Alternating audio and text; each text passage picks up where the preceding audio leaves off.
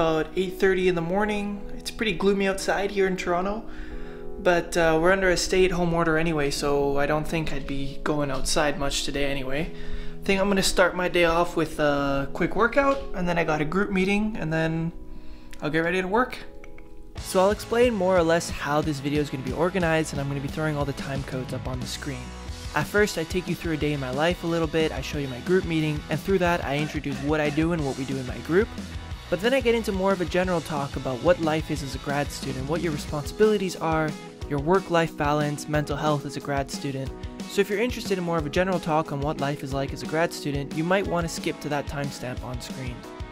After that, I keep taking you through my day, I talk a little bit more about my work, I show you some bugs that I'm dealing with in my code, and then at the very end of the video, I bring back more of a general talk, and I talk about what productivity is like as a grad student, and how, honestly, grad school isn't for everyone, which is something that isn't said enough, and I try to paint grad school in as honest a light as possible. So again, if you're looking for more general advice, feel free to skip to those timestamps on screen.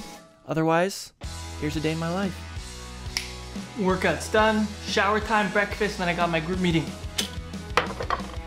Okay, so I got my breakfast, I'm about to join my group meeting, and then afterwards I will tell you what my plan is for the day. Alright, bye everyone. Group meeting over. Two guys in our group today were giving practice presentations for a conference that they're going to be going to next week. For those that don't know, I'm in a group that does computational fluid dynamics, and there are a lot of different things that we do in my group. I, for example, focus on the numerical side of things, so I build the simulations. But other guys in my group do pretty different things. So the first guy that was presenting, he has a project where he's using computational fluid dynamics to optimize the shape of an S-duct for boundary layer ingesting engines, and that's basically future technology for airplanes. Our inner velocity is much lower, which means we have lower round drag, and so the engine won't need to produce less gross stuff. I'll make a video on that in the future. And the second guy has a really cool project where he's updating our flow solver to be able to handle the transition from laminar flow to turbulent flow.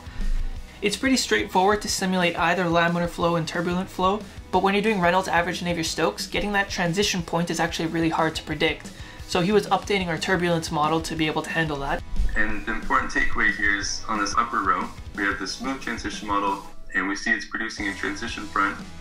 Our group is pretty cool because we do so many different things. You have people on the more mathy side like me that are focusing on high order numerical methods, and then you have people way on the other end that are super applied, that are taking the things that I do, for example, and actually working on optimizing airplane shapes to make airplanes of the future.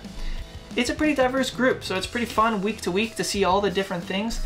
I get to learn about numerical methods in my research, but then I also get to see really cool engineering things like designing airplanes. It's pretty awesome. So it's 11:30 now. I think I'm gonna do some reading for the next hour and a bit until I take my lunch break. There's this thesis that I'm going through right now by a guy, Hendrik Renosha, over in Germany, and he did a lot of the similar work to what I'm doing my research on. So I've been going through it. It's a really good thesis, actually. And then in the afternoon, I have a meeting with my supervisor at 3 o'clock, and then I think I'm gonna do some work on my thesis after that. When you're a grad student, especially in STEM, it's very independent. So I basically make my own schedule every day. I mean, there are certain things that I have to do, so I have to be constantly reading the new papers that come out and stay up to date with what's going on in the field. And I have to do my thesis work, obviously, but really it's up to me when and how to do all that work. If I wanted to, I could choose not to work today at all. As long as I get a certain amount of work done every couple weeks, then it's really up to me. So I have a friend, for example, that's doing a PhD in chemistry over in Switzerland, and he chooses to work ridiculous 15-hour days, Monday, Tuesday, Wednesday, so that every single week he can take off Thursday, Friday, Saturday, Sunday, and have 4-day-long weekends where he can travel Europe every single week and go to a new country every week. As long as you're putting in roughly the same amount of work that you would be doing in a full-time job, essentially, it's really up to you. It's super independent. My supervisor is a very hands-off sort of supervisor, so I basically work independently for roughly 2 weeks, and then every 2 weeks, I have a meeting with my supervisor. I let him know what I've been working on, and he basically gives me some advice. He tells me, I think you should focus more on this, focus more on that. If I have questions about what I'm doing, I can ask him. But otherwise, my research is pretty much entirely driven by me. It's up to me to solve the problems that I'm working on. For the most part, I'm on my own. It's a very independent thing. And that's what grad school teaches you. It's completely different to undergrad in the sense that in undergrad, you're told exactly what you need to know and exactly what you need to do. And you have some strict courses and you have deadlines and projects and you know what to expect. Whereas grad school is you have a project that's given to you, some sort of thesis topic that you have to figure out on your own. It's something that no one's ever done before and you have 5 years to figure it out. It takes time. Doing a PhD is a marathon, not a sprint. It's about putting in the right amount of work every week so that you get progress done and you're going to graduate on time, but you also don't want to burn out and you want to be in a good, healthy state of mind. A PhD can be really challenging, especially in the early parts of the PhD. I, for one, went through and I'm still going through a lot of imposter syndrome and feeling dumb because it's hard. It's really hard when you come out of undergrad and A, you don't know how to work by yourself, really, and B, you don't know what you need to know in order to solve these problems. I'm working on problems now and I'm expected to find solutions to things that people have been dedicating their entire lives to solving. So it's not surprising that I'm gonna struggle a lot compared to these people. But that's what pushes you to learn, and that's why a master's and a PhD are so good at forming you to think differently. Even the small things, like when I started, it would take me 2 weeks to get through a paper in the literature. And now I can get through an entire thesis in 2 days. So anyway, rant's concluded. I'm gonna get to some reading, but later on I'll show you guys exactly what I'm working on right now at this moment.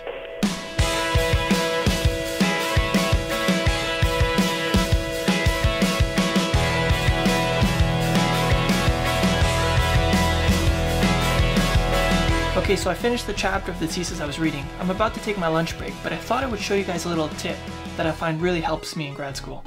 So as I read things, or in general anything that I do, I keep notes. I have a LaTeX document that I'm constantly updating because I'm a person that forgets things a lot, so it really helps me to be able to go back and read these things over after. It really helps things sink in. It's hard to remember if you forget something to know which paper to look at exactly, and it's just so much easier to have one place where you can go and look back at everything. So I highly recommend that everyone else does this. It helps me a lot. Okay, what do we got for lunch? I got some leftovers from last night. It's like a quinoa couscous thing. I threw some guacamole on top. I mean, I'm no Gordon Ramsay, but as far as students go, I think I'm pretty damn good. I usually take a break at this point of the day. While I eat lunch, I'll watch Netflix or something. Obviously not going to show that here, it's a bit boring, but I'll talk to you in a bit just before my meeting with my supervisor. I'll explain what I've been working on recently. So I'm about to meet with my supervisor now, and I'm going to pitch him something that I've been working on for the past 2 weeks. It's aside from my normal thesis work, so I'm not sure what he's going to say. I'm currently in the process of making a video where I explain my research in more detail. If it's uploaded so far, I'll put the link somewhere. If not, I'm sorry guys, these videos take a long time to edit. In a nutshell though, I work on making simulation algorithms that are stable for the Euler and Navier-Stokes equations. What I mean by stable is that a lot of times when you run a simulation, your code will crash, or you have some sort of error that kind of just grows unboundedly, and then your simulation is trash. So stability is a property that you want your numerical methods to have. But there are two different kinds of stability. There's linear stability and there's nonlinear stability. Linear stability applies for linear equations, like the linear convection equation, whereas nonlinear stability is much harder to achieve, and it's for things like the Euler equations or Navier-Stokes equations. And it was always thought that if you had a method that was non-linearly stable, if you linearized it, it would also be linearly stable. But there was a recent paper that came out that showed that linearizing a non-linearly stable scheme actually means it's unstable in a linear sense. which is really hard to think about and no one really knows what's going on yet. But it has pretty big implications for things like turbulence, because transition to turbulence is dominated by linear analysis. So if you're unstable in a linearized sense, that means that you can have unphysical turbulence. So if you run a simulation, you can have some turbulence showing up that looks like it should be there, but it's actually completely fake and you would never know. So it's a pretty big problem and no one really knows how to fix it right now. And so this isn't directly what my thesis is supposed to be about, but I was reading a paper 2 weeks ago. They had an idea that didn't exactly fix the problem, but it did make it slightly better. And then when I was reading their paper, I had another idea that would completely fix the problem, hopefully. Well, I worked it through and the math seemed really promising. I'll show you actually, like I said, everything I do, I write down. So I worked through the math a little bit and I came up with this idea, but you'll notice from the title, it says, a mostly failed idea to achieve local linear stability. I imagine you can guess from that it didn't really work out. I mean, it didn't exactly fail either, but it's just not working out as nicely as I would have hoped. So that's what I'm going to do today. I'm going to pitch it to my supervisor, just see what he thinks. I've only really spent 2 weeks on it anyway, so if he thinks it's promising, maybe we'll keep it going, but most likely we're just going to kill it. We'll see. Hey, how's it going? Good, how's it going with you? I'm okay, thank you. Did you get a chance to look at the document that I sent you? Very quickly, I skimmed it, yeah. Okay, so I'm thinking it might be worth scrapping right from the get-go, but I thought that I would at least show it to you. No harm in that. Alrighty, so take care and talk to you again soon. Thank you. Okay, see you. See you around.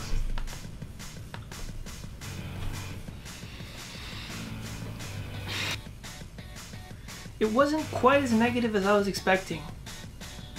He told me not to trash it, but to keep it in the back burner. Who knows?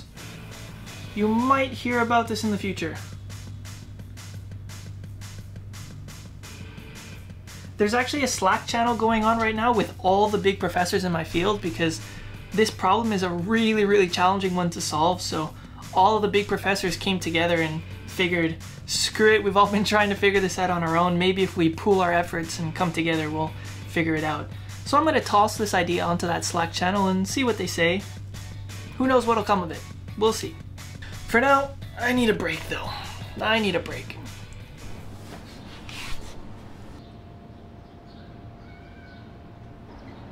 Whenever I can, I try to take breaks doing something productive like playing the guitar, but you know, it's not always easy because Netflix is so addictive.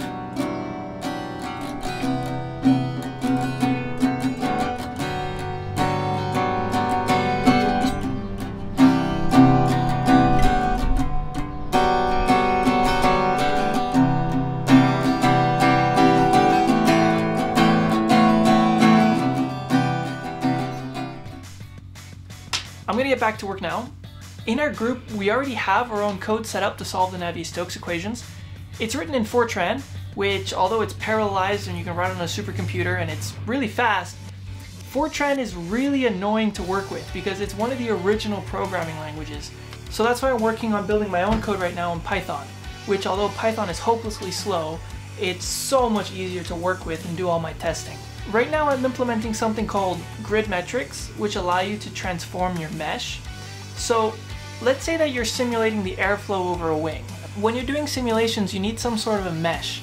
So you need to specify the area that your wing is inside. That's the area that you run your simulation on top of. And here the coordinates are physical coordinates. But that really doesn't help us if you're going to take derivatives. When we're doing things on a computer, having curvy lines is annoying to deal with. So what we do is we do a coordinate transformation. We basically unwrap the mesh. So we do a coordinate transformation from x to psi, so that we have computational coordinates that are a lot easier to work with. The computer will see this, but really what's going on is we start off with a wavy mesh and we use a transformation to get us a nice rectilinear mesh. So when we're solving an equation, for example, if you have a conservation law where you need to take a derivative of a flux with respect to the physical coordinates, you gotta think a little bit on how to transform it to make it look like something the computer can work with in rectilinear meshes. And for that we just use the chain rule. You need to expand the derivative to include this extra term, a metric term. You take a derivative now with respect to the rectilinear meshes, but because of the chain rule, you have to include how that mesh actually changes with respect to your physical coordinates. So that's what I'm coding up right now. I'm coding up how to actually compute that metric term. And I have this stupid bug that I've been trying to find for days now, and I can't find it. This is the most annoying part about being a computational scientist. There's always bugs, always bugs. They're everywhere. Life is rough. Time-lapse time?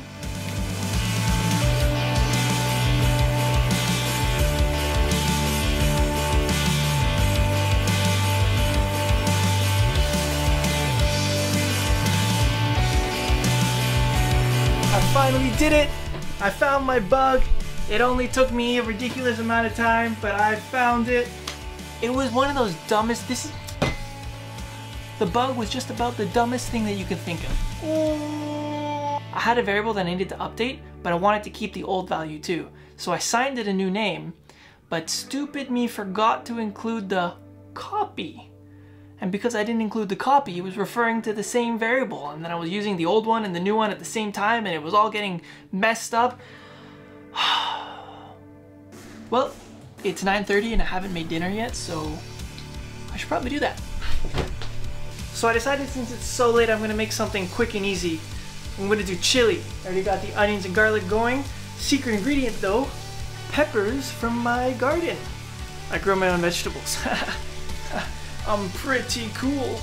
All finished, and it's only 10:34. Not too bad. Here we got my chili. So I want to make something clear. I made it look today like I'm a machine, like I'm always productive 24/7. I work from 8 a.m. to 12 p.m. And on the days that I do manage to be productive, I do work like I did today. Especially with programming, I find it so easy sometimes to just get dialed in. I get tunnel vision on what I'm working on, and before I know it, I've been working from 8 a.m. and it's 1 a.m. And honestly, those days are great for me, but I would be lying if I said that that was every day. Remember what I said at the beginning of this video. A PhD is a marathon, and you're gonna have your ups and you're gonna have your lows. And when you have those highs, those are huge highs. When things are going your way and you're enjoying your work, it's so enjoyable, and you want to be putting 12, 14-hour days because you love what you do. But on the other hand, with grad school, the lows are really low. There are a lot of times when you feel dumb, when you feel stupid. Things aren't working out and you've been working on the same problem for 6 months and you have no idea how to progress.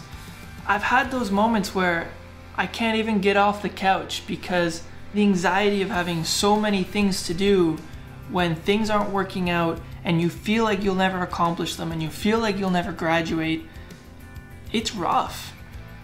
Now I'm saying this not to scare you off, I'm not saying this for sympathy points. I'm saying this because I feel like it's not said enough about grad school. A lot of people will go into grad school either because they don't know what they want to do yet after their undergrad, so they just figure, the hell of it, I'm gonna try it. Or maybe they're pressured into it from external factors.